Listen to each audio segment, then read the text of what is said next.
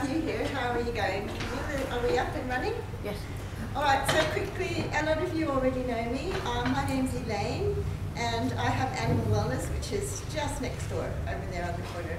You're welcome to go and have a look through the garden. We have a few herbs and things like aloe and some oreganos growing quite well. You might find a passion fruit if you're lucky. So feel free to go and have a look through the garden. Oh, we have some really nice curry leaves to cook with. That's just near the gazebo there. So it's kind of like a little local garden thing. So this is me, and I've been a practicing vet since 1981, so quite a few years. Before I opened this local practice, I did referral practice in Sydney and Adelaide, and I've taught vets acupuncture and dentistry around the world pretty much. So those are my two areas that I've specialised in. I was asked to give this lecture to the behaviour group a few months ago, so that we have a specialist meeting down on the Gold Coast once a year, and because I've had a bit of experience with the microbiome transplants through a friend of mine in Boston, who actually started doing this about 20 odd years ago, somehow people knew that I knew about this, so that's why I had to prepare this lecture for them. And I thought, okay, so that's where we're at. We're now using more knowledge about the gut biome to help treat all medical conditions nowadays. And you'll see why as we go through this. So basically, people are what's called symbiomes. Symbiotes mean that we are animals that are communicating with other animals that live with us, inside us, and on us. And so we have good bacteria throughout our body, on our skin and in our guts, particularly, also in the other parts like the vagina and any openings basically that allows bacteria to grow in a moist environment. Sounds a bit yucky, but there's good bugs and there's bad bugs, as you will see. So our skin is covered with bacteria and our intestines are full of them. Not only bacteria, but certain fungi and bacteriophages. Those are like viruses that live on bacteria. So basically, we are more bacteria than we are human by numbers. We have 90 trillion bacteria living inside of us, and we're only 10 trillion by number human. So we're more bacteria than we are human. So, 90% bacteria. Animal studies have shown that the gut bugs affect our behavior. So this is very interesting. And every day there's new links that come up on the internet. I read last week about Parkinson's possibly being caused by a certain gram-negative bacteria. Alzheimer's disease, they're actually listing a possibility of bacteria being involved with that. So some definitions as we go through our talk this morning. Probiotics. Probiotics are actually the good bugs, the good, that suppress the growth of the bad bugs in our bodies. Prebiotics are the nutrients that allow the good bugs to grow. So these are natural fiber ingredients that resist digestion and are not broken down so that the food particles are easily absorbed. They sit in your gut and allow the bacteria to grow on them. Symbiotics is actually the synergistic combination of the probiotics and the prebiotics. So you will read some marketing that says we have symbiotics in ours. So what that means is they've got something like inulin plus some probiotics in the powder that help it grow faster, which is actually a good thing because if you're buying something that actually just has the probiotics in it, it's got to get past your acid stomach into your large intestine. And it has to multiply to actually be any good because your stomach acid will break down a whole bunch of the bacteria and kill a lot of them because your pH is around 3 and the bacteria like to live in the lower bowel with a pH of around 8. So you need to have the bugs get there, which is why the FMBT, which is fecal microbiome transplant, which is putting shit up the bum, works because you're actually getting the probiotic up the bum. So this is an area that I helped a vet in Boston work with. So what we ended up doing is taking her standard poodles for a walk around the lake every morning and picking up the poo, and taking it into work and putting it in one of those little Target plastic containers and whizzing it up, and then taking a syringe and shoving it up the bum of pretty much most of her patients. And so she was using this for her atopy dogs, so the skin allergy dogs, the behavior problems, so the anxious dogs, her cancer patients, etc. So you want to make sure that you're putting good poo up the bum. And her dogs were fed roadkill, basically. So people would go, she was a vegan, so she didn't want to buy meat. But her clients in that area in Massachusetts would sometimes hit a deer, and she had huge freezers, and they'd bring it to her and she'd chop it up and freeze it. So if you freeze a lot of these types of wild animal meats, you will destroy a lot of the parasites that are in them. So that's a good thing. And she was feeding mostly raw, and they were very healthy. Her dogs, her standard poodles lived to be 13, 14, 17. So in our society nowadays, the large breed dogs are kind of lucky to live past 10, 11, 12.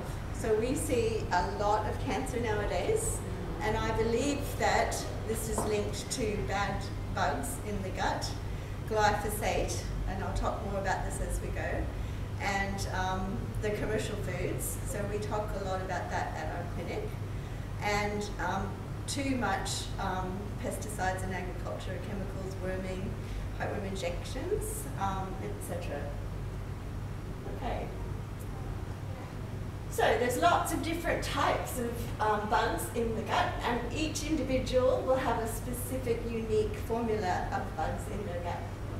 You can actually, as a human, have a test done on your poo to analyze what bugs are in there. Some of our naturopath clients have actually had that done over time. So just before I go on, so Ross and Catherine and myself are all naturopaths. We all graduated from Australian Institute of Applied Science. So they'll be talking to you more about the human aspect. Mine is a kind of overall talk about all of this. So you will have a balance of good and bad bugs. Everybody will have some bad bugs in there. So what you really want is around at least 70% good bugs, and these are gram-positive as opposed to the gram-negatives, and I'll go into that a little bit more. So that's how you identify bacteria. It's called a gram stain, and this is a laboratory type of test that they do that was invented by a guy called Graham. His last name was Graham. It was in 1938, roughly, when he invented the gram stain. So it's to do with the type of cell wall around the outside of the bacteria and what type of stain it takes up. So the gram-positives take up a stain, and they have a thicker wall and a better wall, and then the gram-negatives have a thinner wall. They can reproduce faster, apparently, the gram-negatives, and that's why they can be quite dangerous. And the gram-negatives take up a red stain, and the gram-positives take up a blue stain. So we'll show you that later. So as we journey through the mouth down to the anus, we see a difference in the number of bacteria per mil or per gram. And in the stomach, there's 100 bacteria per gram. In the small intestine, around about 100,000. And in the large intestine, 100 million per gram or per mil. Now, when you've got a dirty mouth with periodontal disease, broken teeth, dental abscesses, which is kind of what we specialize in at our clinic, every time that animal or human bites down or even closes their mouth with any pressure, they push bacteria directly into the blood. And so you will get 50,000 colony-forming units of bacteria per mil of blood when you've got bad teeth.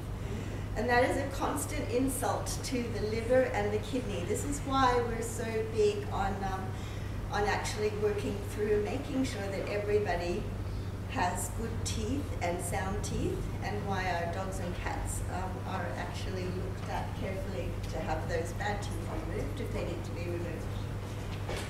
So the bacteria in the mouth and in the gut are living off what we eat.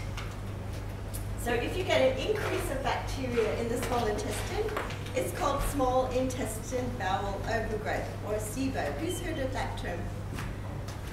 Okay, some hands have, yeah. So that's kind of bandied around a fair bit, and so I thought that probably Ross and Catherine will talk about that a bit later, a bit more. So the gut microbiome has some very important actions. It's important to regulate allergic reactions, which is why in Boston we were using fecal microbiome transplants for allergic skin disease. It maintains the gut motility. So if you've got a lot of gram-negatives living in your large bowel, you will have diarrhea because it's inflammation that pushes that through. If you've got an animal that has had diarrhea, you'll sometimes see mucus coming through and sometimes blood. So that's the cells of the large bowel secreting that mucus to try and get the bad bugs out. And then the bleeding is because they've actually penetrated through some of the vessels, so you have the microvascular irritation that bleeds. The importance of the bowel is also in maintaining mood. That's because your gut cells in your small intestine and large intestine actually secrete hormones. They secrete serotonin, which is your happy feel-good. So this increase that we now have of depression and anxiety and mental health disease is very likely, in my opinion, related to food, processed flour, wheat, and glyphosate. Glyphosate was patented as an antibiotic. What happens to your gut when you take an antibiotic? Right. So you're going to kill your good bugs and your bad bugs. When you kill your good bugs, what happens? So you have you have this balance of good bugs and bad bugs. So when you have a killing off of your good bugs, then your bad bugs are allowed to grow. And so when you have more bad bugs, you end up not being able to have serotonin, and you have less B12 and B vitamins, because that's also what happens with those bacteria. Less vitamin K2, which also helps your hormone balance and also fights autoimmune diseases. So if you've got good B vitamins and K vitamins, and also these little small elements that come out of the bacteria, so the bacteria poo is actually good for us, most of them, the good bugs. So these are short chain fatty acids. There's more about that as it comes through. Our brain and our mitochondria need the fatty acids to work properly, and they need those short chain fatty acids. So, and we don't actually make them ourselves. The bacteria make them out of the food that we eat. Okay, as we keep going. So the bacteria also therefore help with your feel good, and they help with your weight maintenance. So that if you're wiping out your good bugs regularly, you have low serotonin, you need to feel happy, so you'll go and eat chocolate ice cream. So it's what your gut tells you that you need. You will eat more sugar because your bad bugs in your bowel are telling you, feed me, feed me. The bad bugs like simple sugars. The good bugs will eat complex carbohydrates and some proteins and other things. So if you've got a sugar craving, you could be chromium and vanadium deficient. Those are two trace minerals that are fairly low in our environment. But you probably have an overgrowth of bad bugs because you're not feeling happy. You don't have enough serotonin, and you don't have enough serotonin because you don't have good bugs.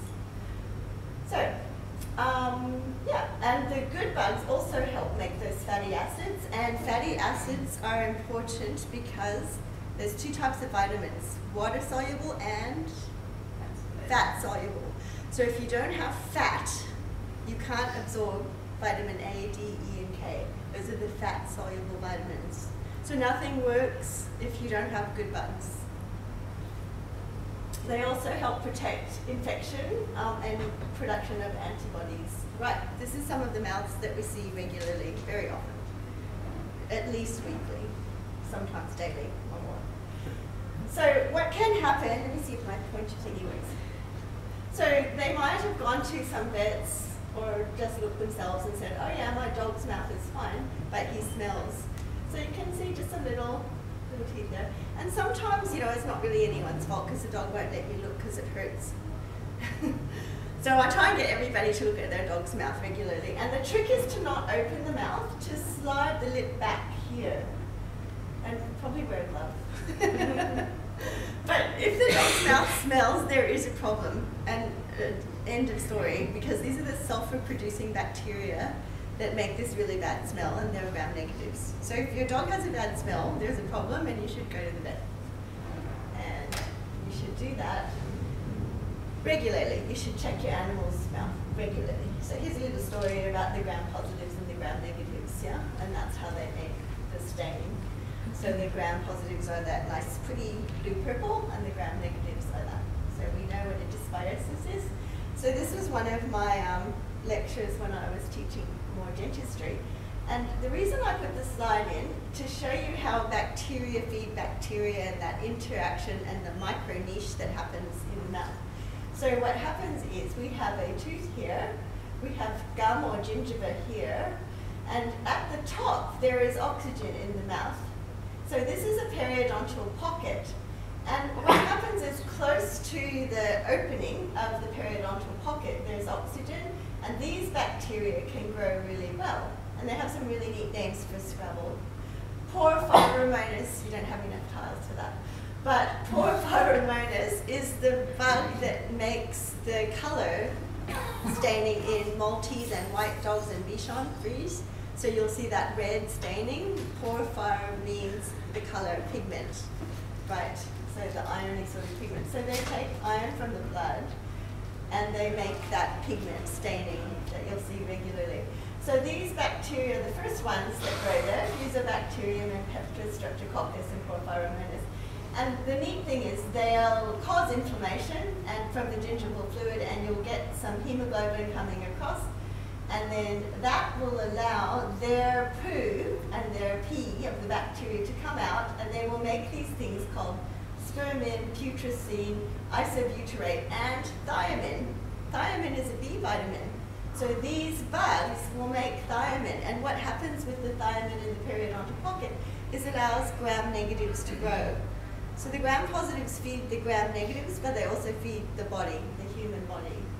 So, and then when these things start to grow, then they cause bone destruction, and that's how you end up losing your teeth. So what we want to do is we want to keep that area clean. We don't want a little micro niche of bacteria growing. We want to scrape out that calculus and that plaque on a daily basis. So we want to eat things that are mildly abrasive to our teeth so that you don't get a buildup of food and debris on your teeth. So that's why we recommend the things that we do for the dog. Make sense? And they also secrete things that cause a biofilm that allows the other bugs to grow. So we do recommend a prey model, but we do talk to the clients about supervised bone chew. Don't feed antlers. I've had various vets that want to feed them to their own dog, and in the end they did break their teeth. As I told them they would, but you know, he listens to the boss. Okay, so what you want is this sort of rib bone works really well. They tend to not break their teeth on the rib bone. Oh, what is that? There, this next slide.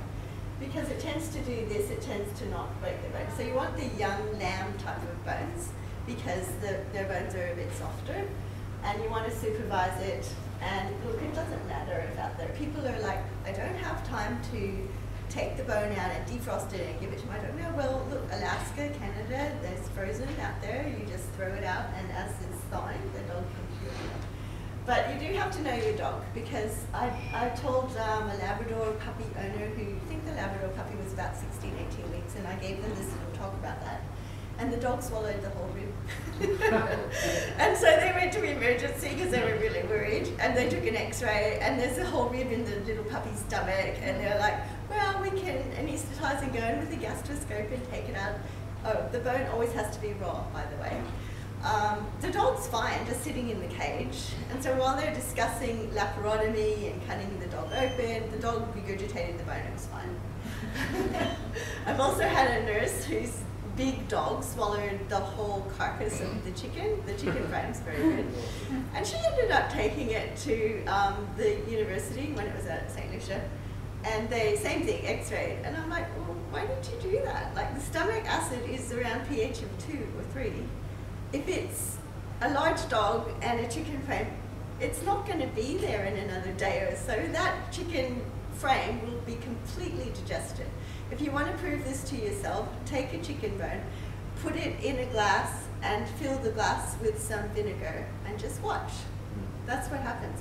And that's why when we tell people to make bone broth, that the understanding that they'll get when they make the bone broth is by adding vinegar to the bone broth, it'll break down the collagen, and you'll get the effect of, say, when you open a tin of salmon and there's all those bones in there and they're really soft and they're bone powder and you can eat those. Same thing with bone broth.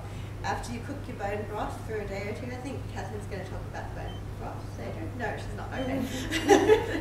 So you just take a big pot, slow cooker, you throw the bones in, fill it with water, add several tablespoons of vinegar. We usually use apple cider vinegar, and you turn it on, you go to bed. You don't have to stand over it.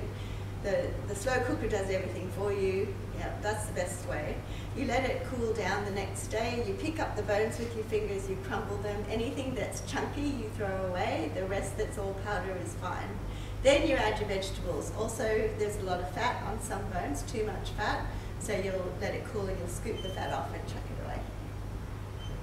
Bone broth is a very good way to get started. Okay, so how does this work? So there's your gut lining.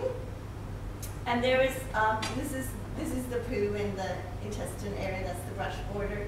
So there is a nerve, it's the 10th cranial nerve called the vagus nerve. It has a direct effect into the hypothalamus, so that's that little picture blown up over there. So there's little nerve endings all the way through your gut that connect directly to your brain. And that's where the term comes from, that I have gut instinct. My gut tells me something. So the way that I'm seeing this now is from a recent work from Daniel Keown, K-E-O-W-N, and he talks about the body electric. Anybody read his work? I'm going to Poland to see him. He's doing the talks, yeah, in Poland. So what I'm seeing is that if you take the gut and you just laid it out and stretched it out, it's the size of a huge tennis court. That's how big the surface area is. So I'm thinking this is an electrical receiver of information. And people are like, oh, that's really weird, that doesn't make sense. Well, think about it. If you turn on the television, you're getting waves from somewhere, maybe wherever they're sending them, and you're seeing an image and a sound on your TV. So how does that work? It's waves, right?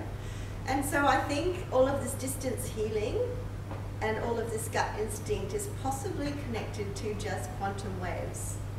So if we come across someone that you feel a bit icky or a bit weird about, and it's your gut telling you this, there's probably wave interactions that are coming through and your gut is reading it and sending this message to your brain. So I'm just putting that out there. Yeah. Because we see all the time dogs and cats that come into our clinic, and I have some amazing staff, 2 of them are sitting over here, that are really good with the massage for the dogs and cats, and they're just really calm. And I know that if I have to take blood from an animal, I want those in the room with me. So they come in and like, fine, you know, because they've also got years of experience handling animals, and they've also studied tons and tons of different things about animal care. So all that knowledge and all that knowing is in the gut of these people that work with me. And so the animal, I think, picks up the energy and the wavelengths that are coming across from their brain or their gut. And so the animals quite often are very well behaved for us compared to other places, or we're told that anyway. So, and I think that's how that works, like from a quantum, you know, bidirectional way.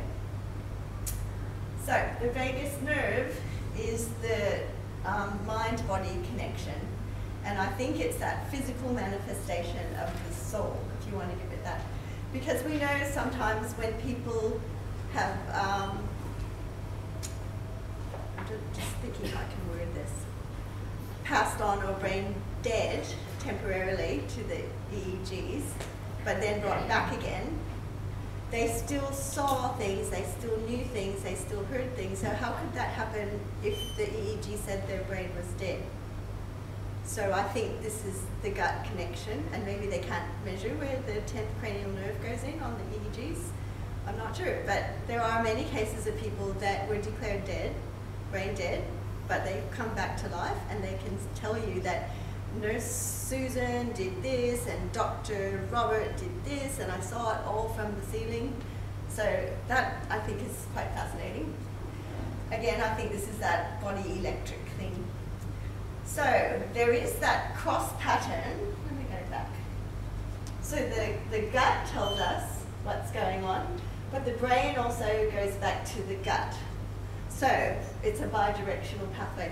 So if an animal is really stressed, and you'll see this, and they're panting a lot and their pupils are dilated, so that's a sympathetic response. The vagus nerve has the parasympathetic and the sympathetic.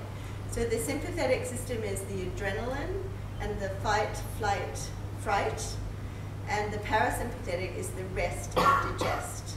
So when the brain is thinking, oh my God, I've got to run away from that lion that's going to eat me, like the bad vet with the vaccination needle, then the gut's going to go out. So sometimes we'll have animals that are pre-programmed to be fearful at vet clinics, and they'll come in and we'll just do, you know, benign stuff, and they'll have diarrhea.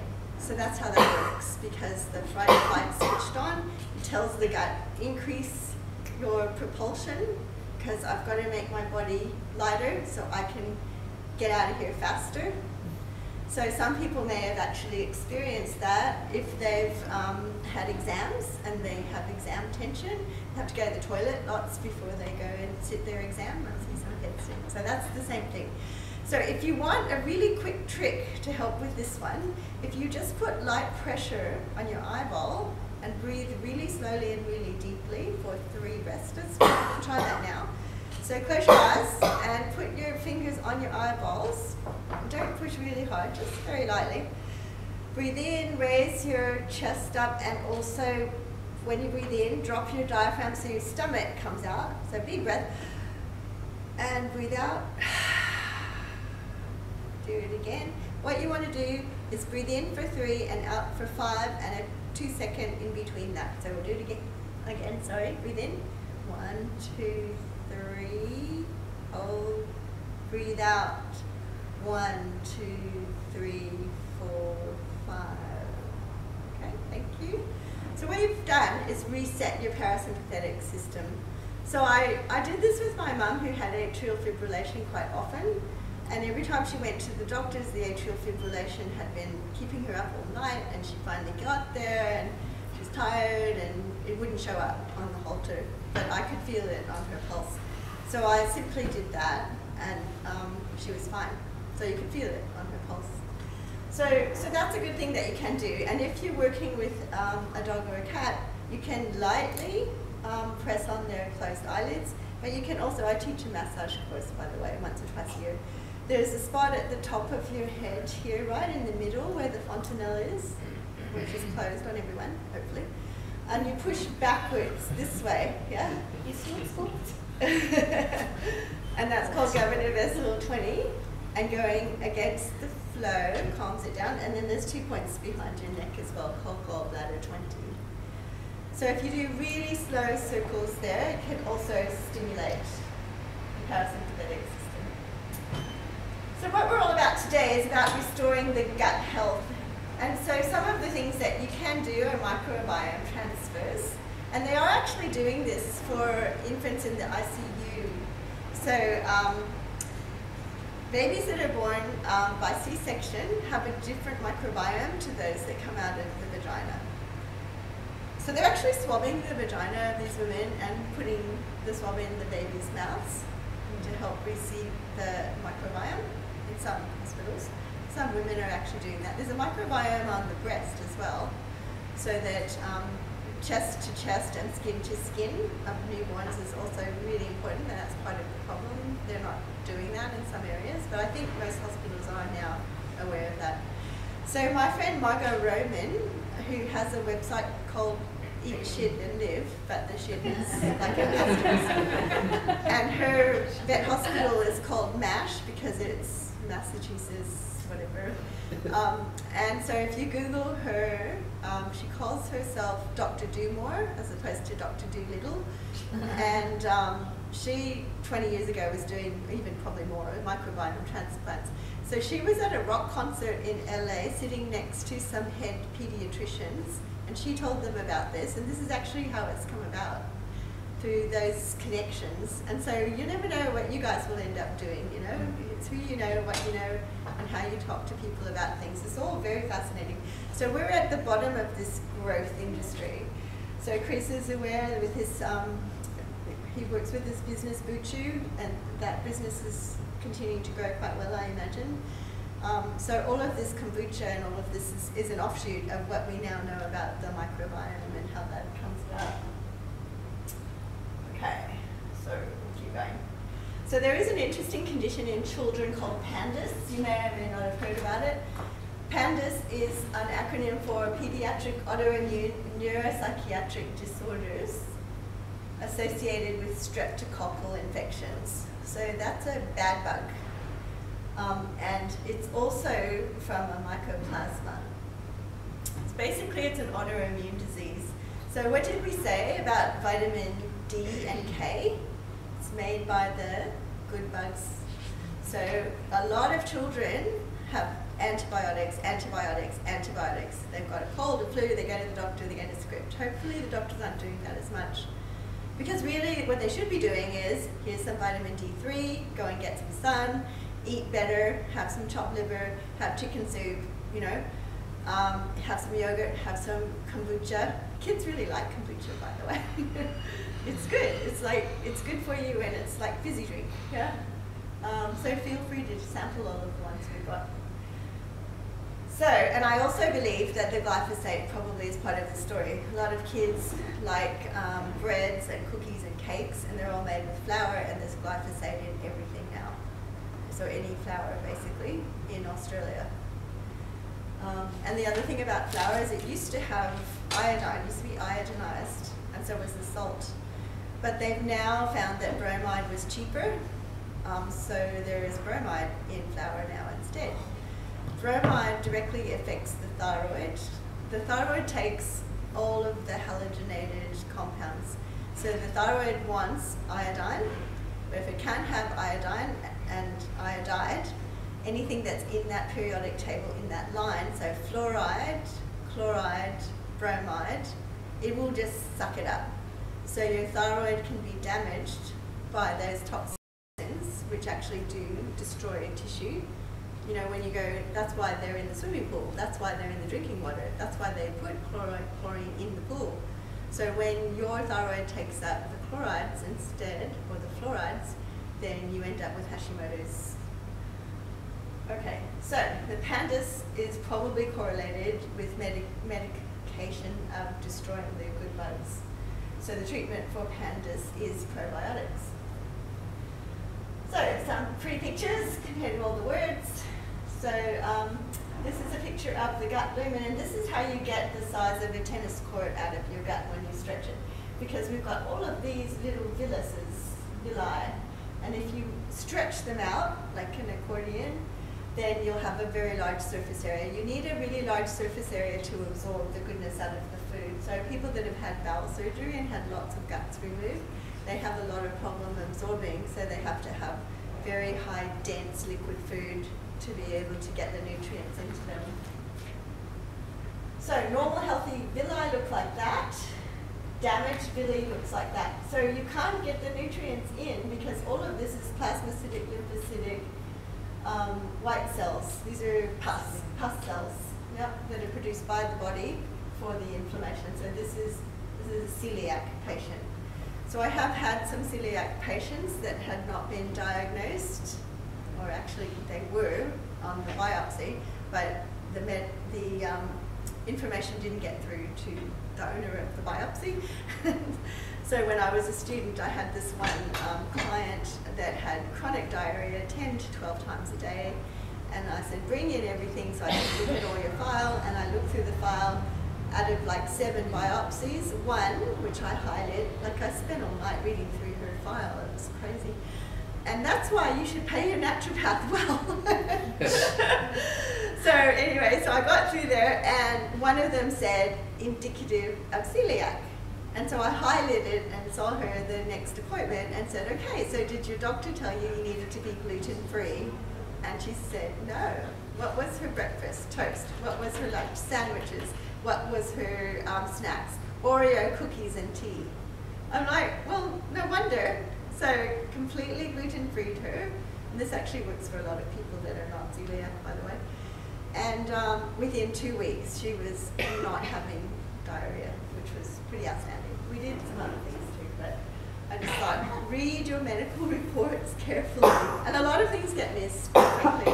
So that's why I always ask to get all the history of all my vet patients before I see them, because we're second and third opinions and referrals mostly. So when they come in to me, I ask my nurses, don't I, to make sure that we've got them there on file, and then I'll go and read through them. And very often it'll say something like T4 less than 10, and so I'll go in and have a talk to the client and say, so your dog doesn't have a thyroid, did they mention that to you? And oh no, nobody said that, because it's right at the bottom of the lab report. There's a lot of stuff on top, and somehow or other there's this, and then there's a copy and paste from all the labs, and the copy and paste says, you know, T4 can be indicative if it's got signs and symptoms of hypothyroidism, that. But then there's like 4 paragraphs after. It's very easy to miss, very easy. Yeah. So the pyrus patches on the guts are the bits that have the inflammatory cells and the way that the body fights infection. So what damages the villi that caused all those white cells that we saw that were passed before? So antibiotics destroy the good bugs, and very low GI diets also make a diet that the bugs don't have anything to eat and they starve. So this is actually quite important for people that are on a low glycemic index diet, like a paleo and mostly meat diet. Okay, so if you're on a paleo diet and you're eating lots of vegetables, you're probably okay, because most vegetables have some starch in them. But if you're just eating meat and eggs and fat, you're probably going to end up with some autoimmune disease down the track, because you won't be able to have the nice bugs over time. And there is an increased risk of bowel cancer if you're eating a lot of red meat. So I'm not a vegan. I have been a vegan at various stages, but I wasn't very healthy on that. And some people actually cannot be a complete vegan. So a lot of my vegan clients, I try to get them to eat eggs and just raise chickens in their backyard. I know, it's going to take a while to go over all that. So we'll move on. Drugs that deplete the microbiome also cause a lot of problems, and these drugs are antacids. I do see a lot of vet patients that come to me that are on antacids, omeprazole, those sort of azoles. They're counterproductive, because if you don't have stomach acid, you won't be able to digest. You need stomach acid, especially if you're a meat eater, to break down the good food that's in there, so that when it gets to the next stage, which is the small intestine, that the enzymes from the small intestine can continue to do their work. So you need stomach acid. So this it's a bit of a red herring. So people do this because there's reflux and pain. The reason there's reflux is often because the body is low in magnesium, not enough green leafy vegetables, basically. Magnesium helps the peristalsis and it helps relax. So if you're also very tight and very stressed because your parasympathetic is not working properly because your sympathetic is overdrive, so this is where the naturopath way of looking at things comes in. So in some of those little white fluffies that have a lot of anxiety because they've got separation anxiety and the owners have gone to work for 12 hours a day, so they're like, and they're looking every time a car comes by, is mum back, is mum back, is mum back. So they will often have gut issues. They'll have hemorrhagic gastroenteritis, all that. So we have to address the cause. You have to get to the cause. So if the cause is stress, you need to work on that. So just giving something like an antacid is not going to help it in the long run, yeah? This is a lovely picture of how the body makes zonulin. So there's this thing that naturopaths talk about, which is leaky gut syndrome. Now, this is not recognized by the general medical profession, but this is a really nice picture of what it is. So when you have inflammation in here, these cells release a product themselves. It's a little, kind of an enzyme really, called zonulin, and zonulin makes the gut bigger unfortunately, and then you can have pure proteins come into the bloodstream, and then that increases the likelihood of getting autoimmune diseases. So what we want to do is we want to make sure that we're not putting these food substances into our diet, and gliadin is a protein from wheat.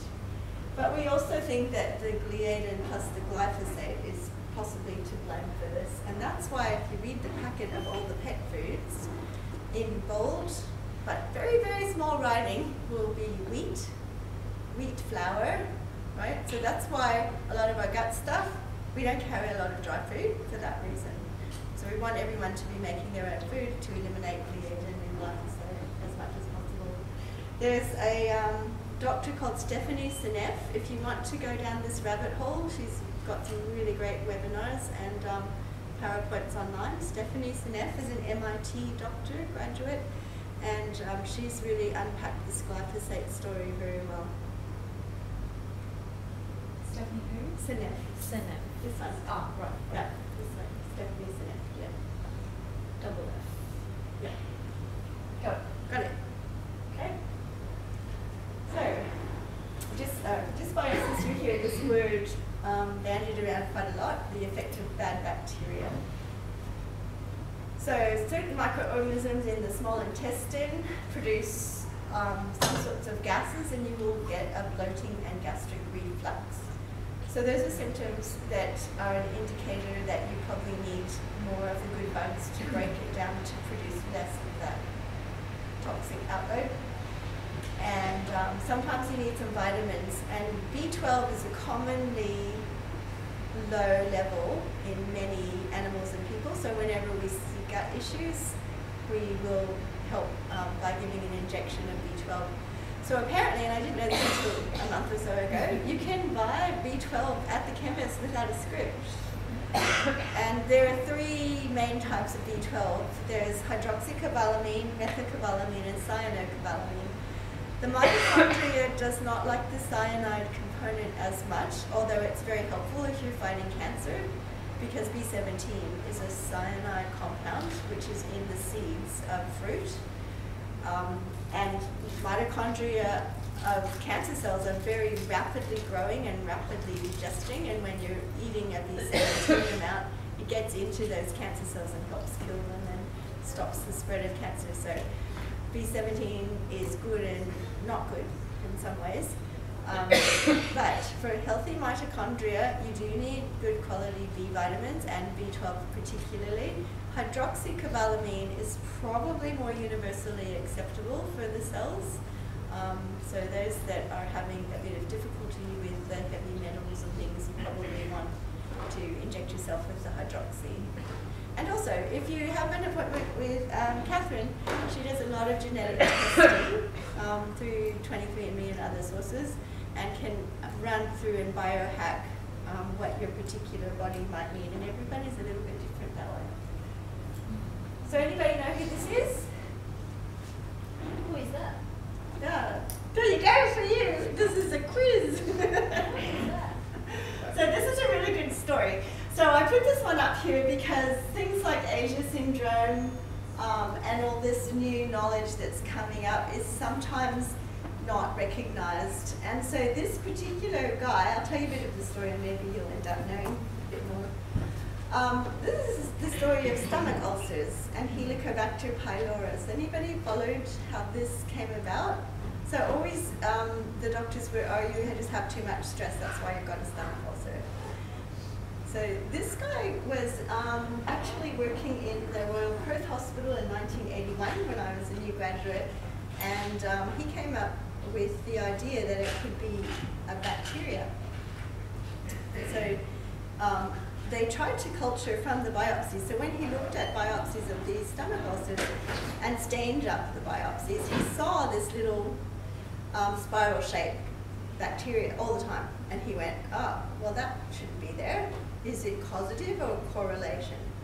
So this is always the thing with science. Is it causative or is it just there? Is it correlative? So he came up with this theory that it could in fact be the cause of stomach ulcers. So he was ridiculed, like pretty much all the scientists in the world forever, because the world's flat, right? Everybody knows the world's flat. Yeah, and like microbiome transplants and fecal microbiomes and holistic medicine and don't vaccinate annually. It's all weird, right? So this guy was out on a limb, and so he tried to culture those little spiral things that he got from the biopsies, and usually it cultures about three days or so. So one extended long week went, yay, Australia. Friday and Monday was holidays, and they cultured it up on Wednesday or Thursday, and then they came in and looked at the plates on Tuesday, and they got a growth. And he was like, wow, it's growing, yes.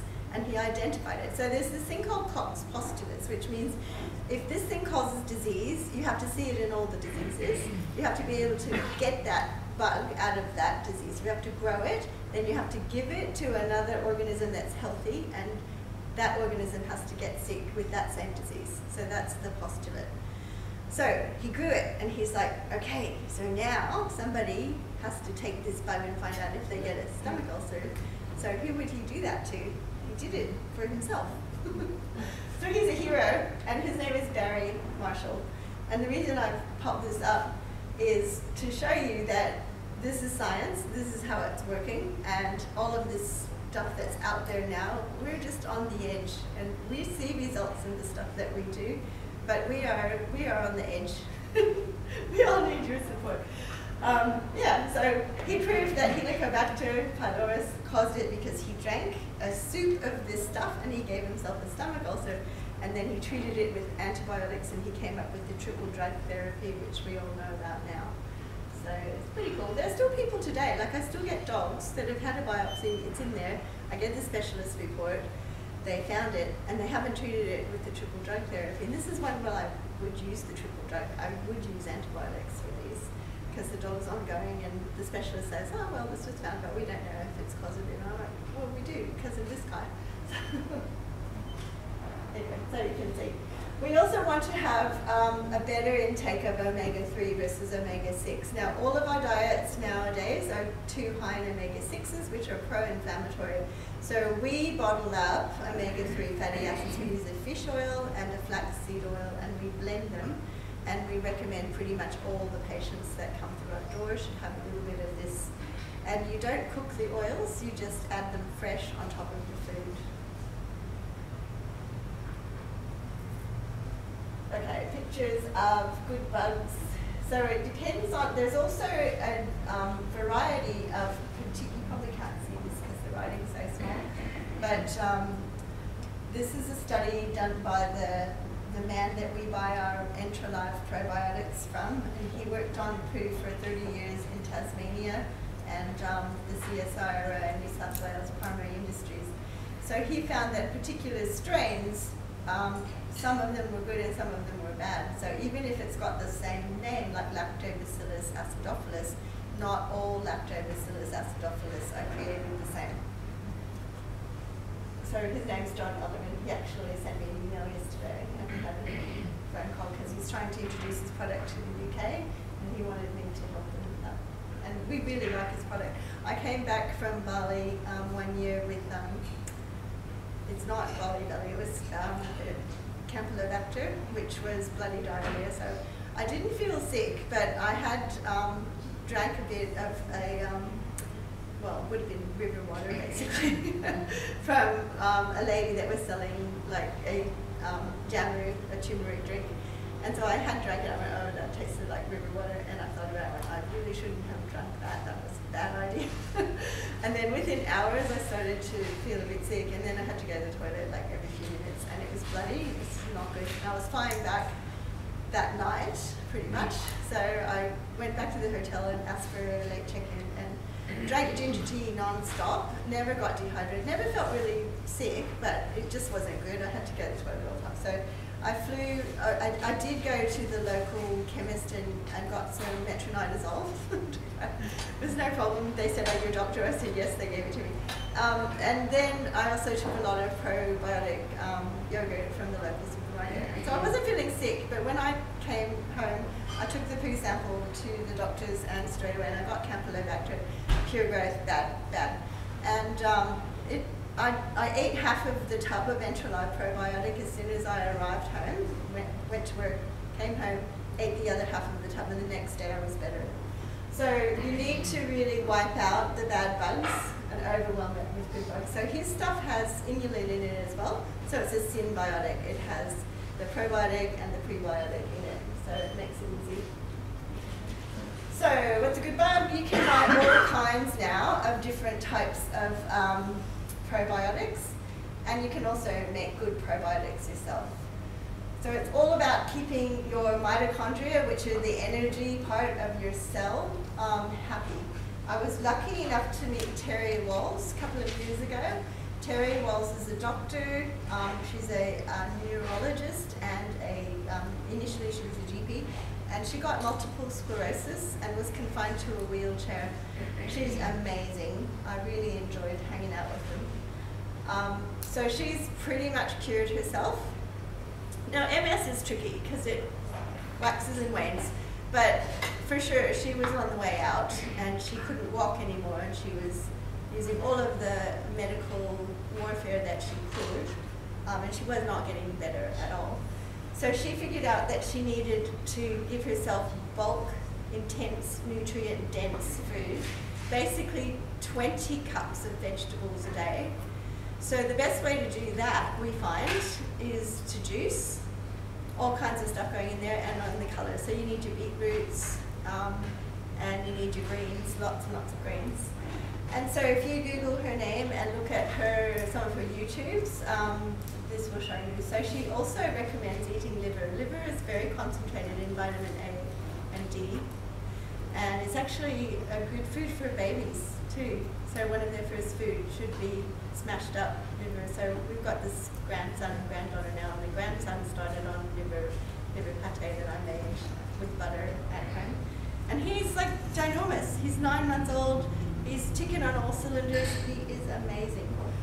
So the brain needs to have these nutrients, and they need good quality fats, and they need to have this sulfur-rich green, leafy greens and things in there. So look up Terry Walls. Just supplementing with a vitamin cannot give you a balanced diet. This was a dog that was actually referred from the specialist because I think the specialist decided through ultrasound and CT scans that there was... Sorry. You got Terry Walls. That's Terry Walls. I recognize your voice. Yeah, no, that's fine. Just turn the volume right down. So this dog had blood in the pee, and their answer was to take the kidney out. We supplemented this one with Yunnan Bio, which now I've got a lot of specialists using. I've been teaching them for years now. And Yunnan Bio is a Chinese herb that's used in epistaxis, so bleeding noses. It was developed in the Yunnan province of China for the Chinese army. If they were injured, they would take the little red pill in the packet, which is aconite, and it helps stop the bleeding, and then the Yunnan Bio tablets to stop the bleeding. So we use that in our cancer patients that have bloody tumours. I put this dog on that and a few other things, and he stopped bleeding. He didn't have his kidney out. So there's lots of things that you can sort of pull together. So there's also trace minerals that are now depleted in our soil. So we do buy in fulvic acid minerals and put them in bottles and add some to the food. So that's trace minerals that good bacteria need to grow on. Another good source of trace minerals is mussels and oysters. So we usually tell the clients to use spirulina or oysters or mussels after they make their slow cooked food. One oyster has 30 milligrams of zinc and a bunch of other trace minerals, and hopefully none of the bad metals, heavy metals, depending on where they're grown. But you will need to supplement for minerals because Australian soils are crap. So we have low copper, low manganese, low selenium in our soils, except in some areas. So Brazil nut, ground up to get your selenium, and an oyster in your pet's meal every day will help them continue to have good bugs. And just getting back to the point that food is not what it should be. So if you actually read the packet, you'll see things that are generally recognized as safe. And a lot of these are going to destroy your gut biome. So the things that are thought to be safe are things like color additives. So there's certain dyes, like the tartrazine yellow, it's a coal tar derivative. Most of those colors are in fact coal tar derivatives. And coal tar is what you make your roads with. And the roads don't fall apart overnight because it kills bacteria. If it didn't, you would have moss and bacteria wrecking your roads, right? So coal tar is actually going to be an antibiotic for your gut. It will kill your gut bugs. And then there's preservatives. That's why your dry food can have a shelf life of 2 years, because they put things in there that stop bugs growing. So when you swallow them, you're going to stop bugs growing. So when you're eating things, you just have to stop and think, is it food? If it's not food, maybe you shouldn't be eating it. So I'll let you have a look at this one.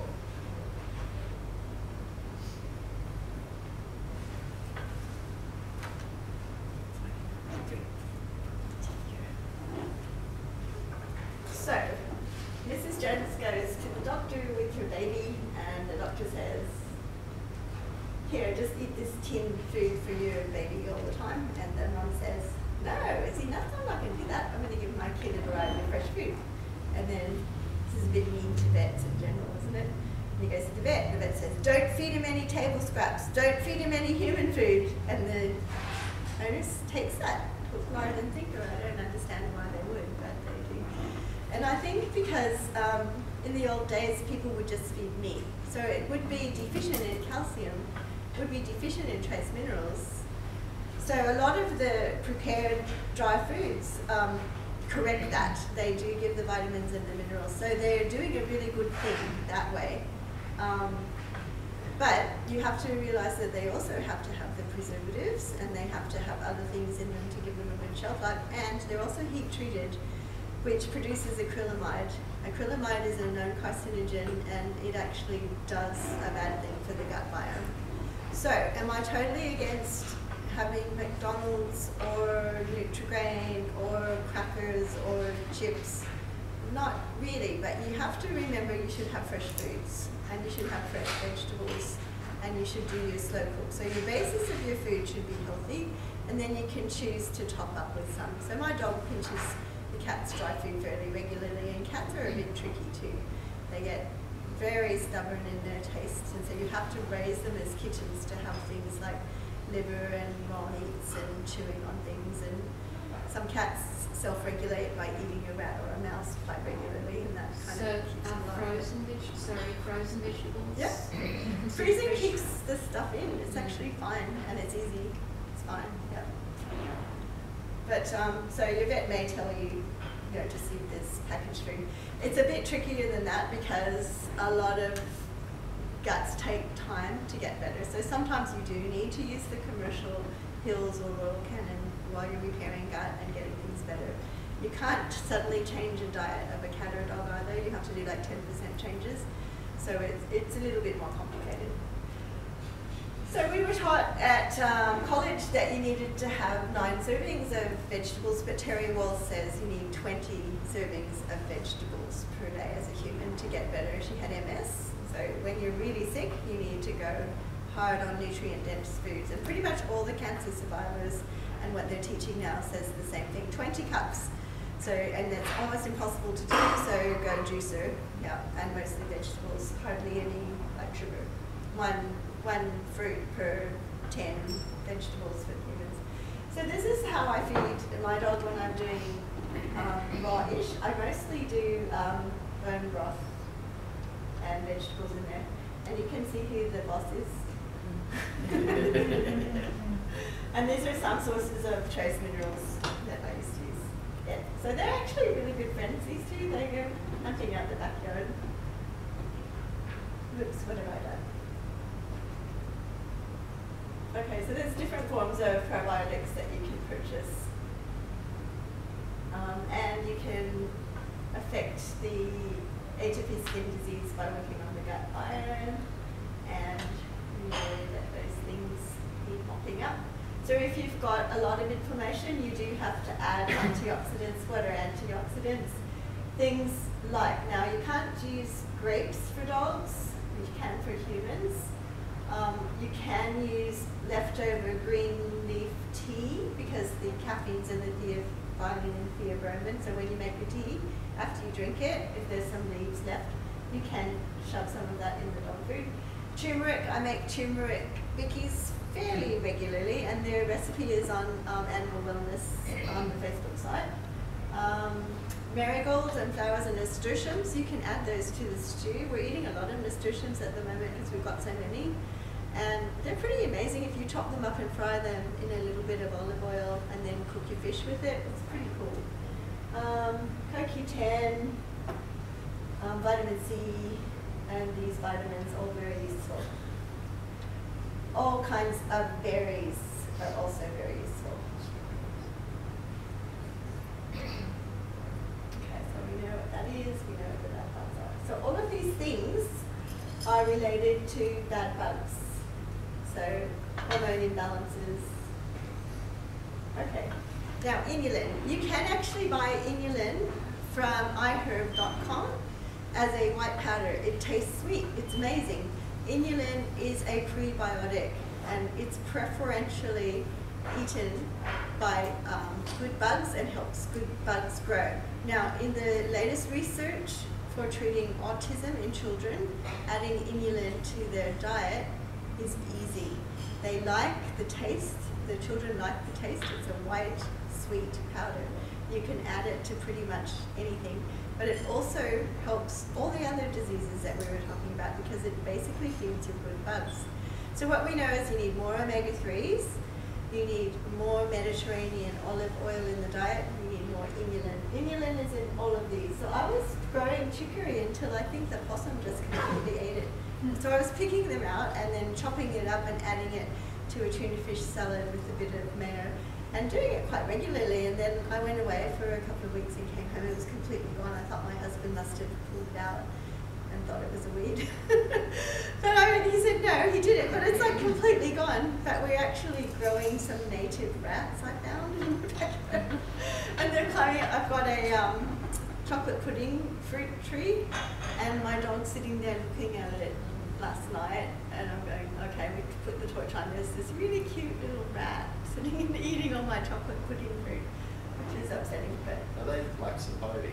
yeah, Have you got them? tons, and I can give you. Oh, We've got the seeds, and they're all growing. I've That's got some in brilliant. pots, so if anybody wants, just see me at Animal Wellness, because the half-eaten fruit falls to the ground, and then the ground is pretty fertile, and they're just sprouting and making more trees. yeah. So if anybody wants, I've got a few, I put them in pots.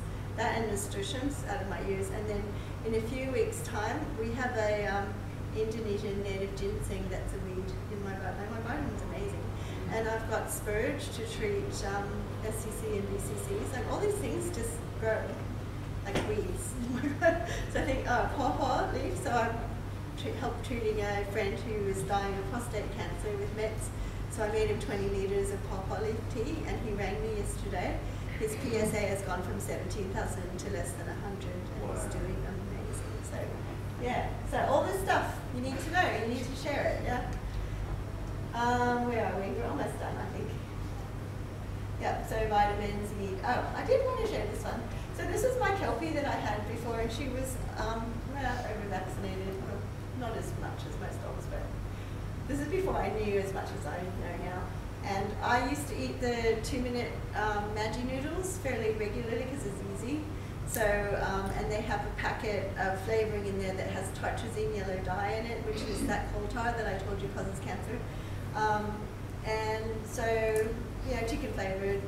So MSG, which actually wrecks your B6, by the way, vitamin B6. So again, it's all about the gut microbiome. So I would put things in there like broccoli and some carrots and some onions. So I'd make them all up, and then the leftovers I'd give to the dog minus the onions. And that's what happened to her eyes, like inside the house, no access to anything else. So didn't go outside. So her eyes all puffed up, and I had to give her an antihistamine, and I went, oh crap. So Chinese food syndrome. Okay. How long did that take to happen to the dog's house? Oh, 20 minutes after she ate the food. Yeah. Yeah. Yeah. Sad, yeah? And this this is, so even if they don't show it like that on the outside, that can happen on the inside. And this is how you get, autoimmune diseases and things like that. So other antioxidants that help mop them up. So we talked about that before. Catechins are in the green leaf teas, but it's very important to feed these. The sulfur-containing cruciferous vegetables, super important. So I really like Brussels sprouts. So do my grandson and my son.